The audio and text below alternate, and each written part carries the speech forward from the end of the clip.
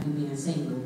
The thing is, too, what I have learned is that, dealing with relationships, although I have not been married, is that you actually start to learn about yourself while you're going through that process, while you're waiting on whatever it is. And during that time, I've been learning about myself, and you start to grow within yourself, and you have to, like my mother always said, you have to love yourself first anyway before you think you're finna get with anybody. You can't expect no man to love you.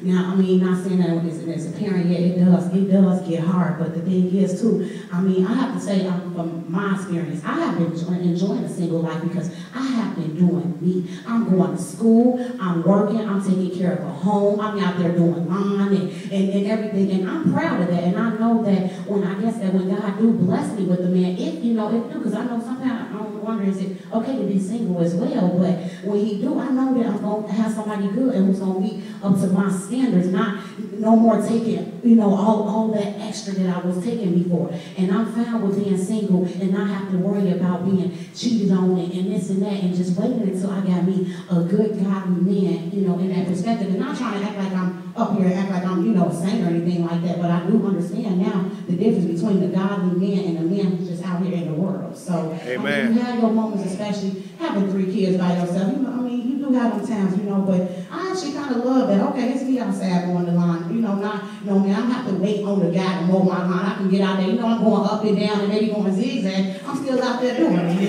so. That's good, amen. Yeah. Come on, you can clap for it, yeah. Same question. I just want to add a little bit to what they've all said because I'm in total agreement. The thing of it is as single women or single men, we have to recognize that there's a void in us. And that void can only be filled by God. And while we're waiting on God, we have to wait on God. But everything they've said, I'm in agreement with. And there's a lady in the church. There are so many women in this church who are willing to help if they see a need. And you don't even have to ask. But a very good friend of mine in this church gave me this book called Lady in Waiting. And if you are single at the end of service, if you want to write this down and maybe order it. And there are some very good principles in here and different women in the Bible that I use to help me with my strategies while I am waiting on God. Amen. Amen. I'm going to give this next question to Brother Jerry Moffitt.